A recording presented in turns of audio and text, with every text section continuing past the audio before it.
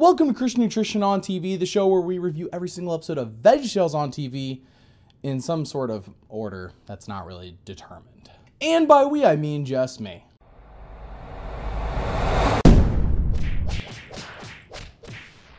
Well, it's finally time for the final VeggieTales on TV episode. I had been putting this one off for a while now because I had some leads on some other possible recordings of VeggieTales on TV episodes, and as it turned out, people did not follow through with what they said they were going to do. So here we are with what looks like the final one. So for the final episode, we will be reviewing Gideon Tuba Warrior on TV. Is this the grand finale we've been hoping for? Well, that's why I said hope, because we're hoping, all right. Anyways, let's find out. You know, I think that's on backwards. Why, I believe it is. Nice.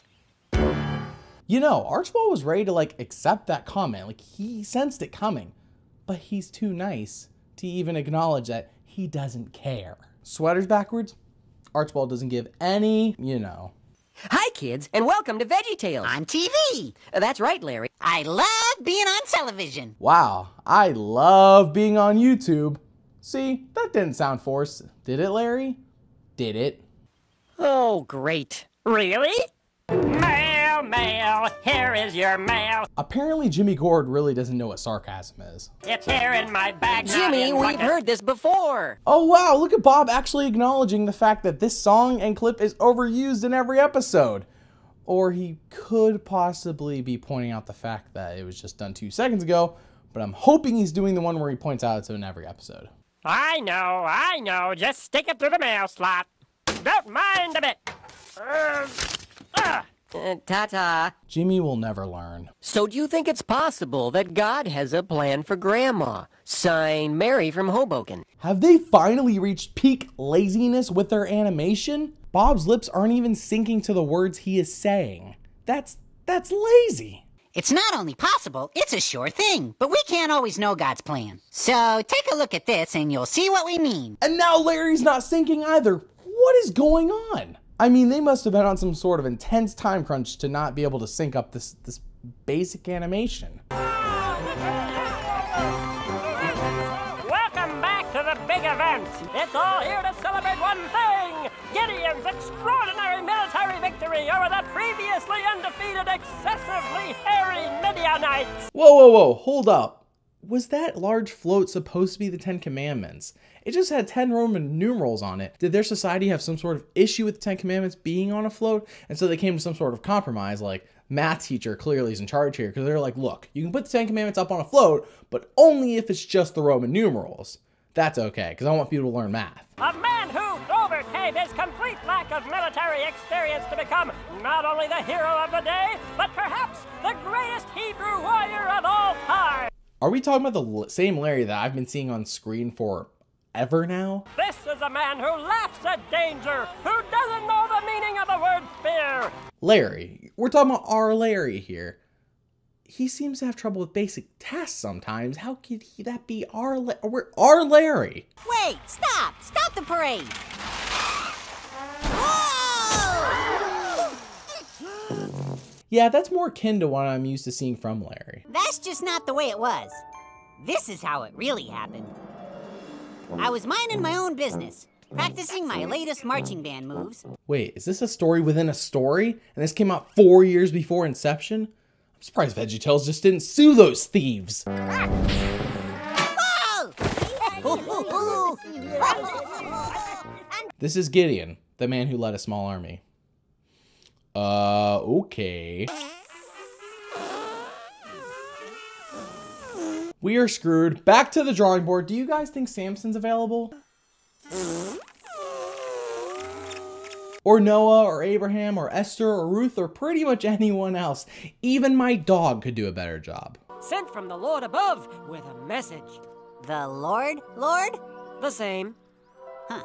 After finding out that there's a musical artist named Lord, this is a valid question. Gideon listens to the angel as he tells him about God having a plan for Gideon to defeat the Midianites. While Gideon easily believes that Pa Grape is an angel, he has a hard time believing that God wants him to do anything.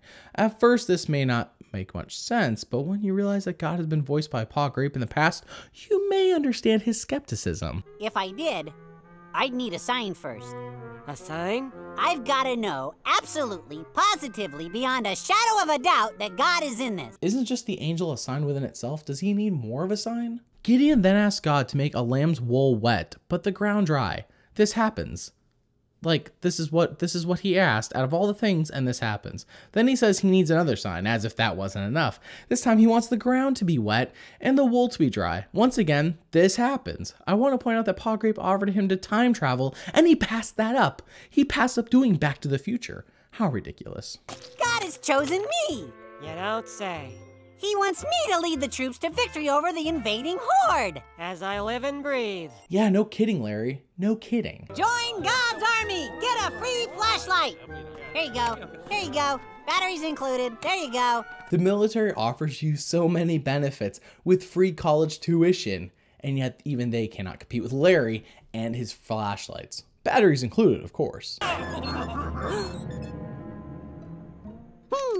Wait, one day left and he is just now getting recruits? They have like no time to train. What was their game plan? A little help, please. It is a heavy rock. Could anyone really pick it up? Oh. Oh my. You've got to be kidding. All right, here's the thing. Evidently, there's too many of us. You gotta be kidding me. Too many? You need every single able body you can get. This is war. Can we keep the flashlight? Yes, you can keep the flashlights. Here we go. I got home. Here's my flashlight. I get to keep it. Did you guys hear that guy in the background? I'll play it again so you can hear him. Here we go. I got home. Here's my flashlight. I get to keep it. He seriously said, woohoo, it's a flashlight. I get to keep it. Only in VeggieTales. This is why I watch VeggieTales. But how's drinking a slushie gonna show us who should or shouldn't be in God's army? Good question. I'm assuming that people who drink slushies and they get brain freezes aren't qualified to fight, though I'm not sure how that makes much sense. In war, I've never seen anyone use like a brain freeze ray. Maybe they have some advanced technology in Gideon's time that I don't know of. All right, men. Tonight, we go to battle. Ready your breakfast and eat hearty. For tonight, we dine in hell! Oh, and by the way, this came out a year before 300 did. We will defeat the Midianites with our horns and flashlights. Flashlights? Wait, what?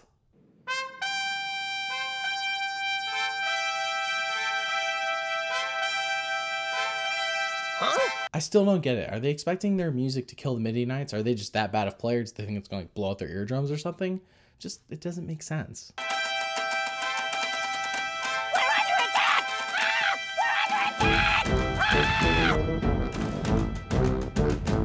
I can't even fathom right now how he conjured up that idea from musical instruments being played. What?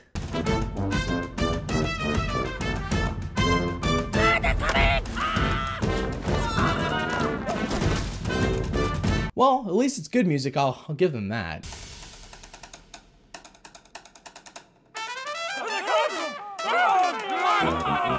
We're under attack! Wake up! Why is Mr. Nezra wearing makeup? Is he gender confused? Explain, VeggieTales, explain!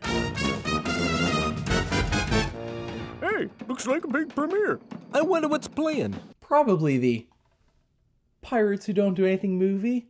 Oh wait, was that a spoiler alert? Should I have given you a spoiler alert? I feel like I should have given you a spoiler alert. The sword of the Lord and of Gideon.